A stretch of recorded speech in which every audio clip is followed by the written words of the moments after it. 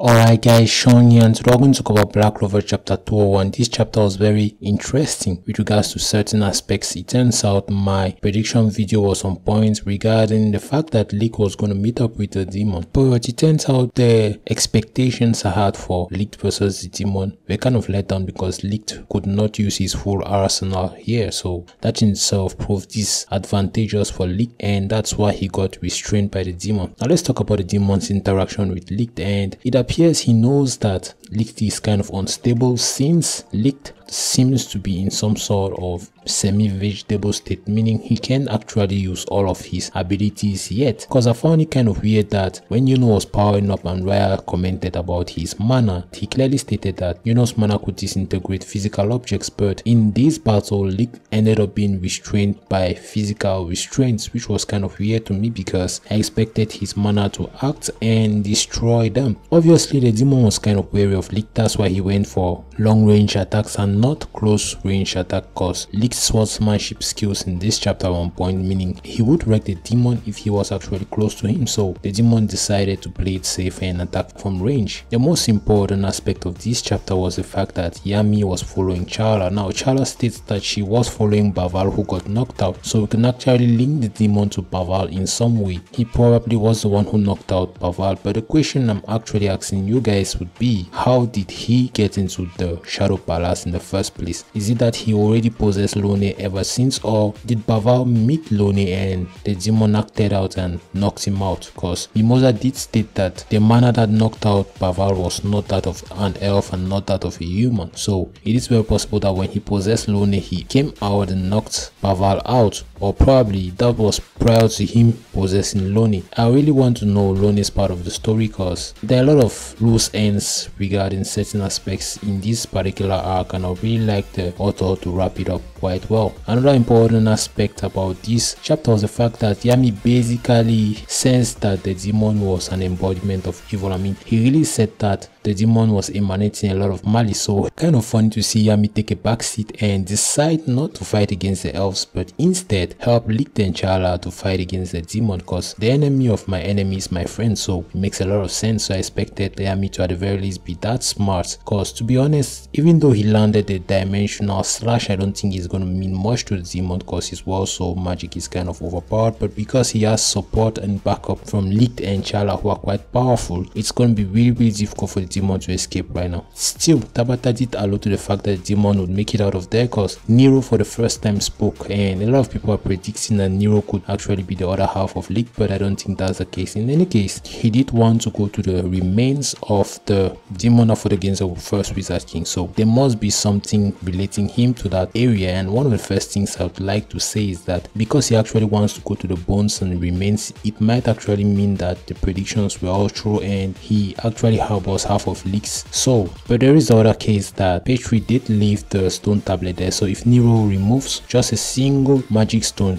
the reincarnation magic could end up being stopped. So probably that's another possibility that Tabata would like to explore, but because he actually spoke for the first time, I still think he would want something else. So I won't be surprised if he actually has ties to Asta's demon at this point, because he's been helping Asta do a lot, but because Asta's Grimoire links him more to Licht, I would really want it to be that Nero is harboring half of Licht's memories. So let me know your thoughts about this chapter. Solid 10 out of 10, delivered, was on point. And yeah, so let me know your thoughts about this chapter in the comment section. Subscribe if you haven't already, and I'll see you guys real soon. As usual, I'm your host Sean, and this is goodbye.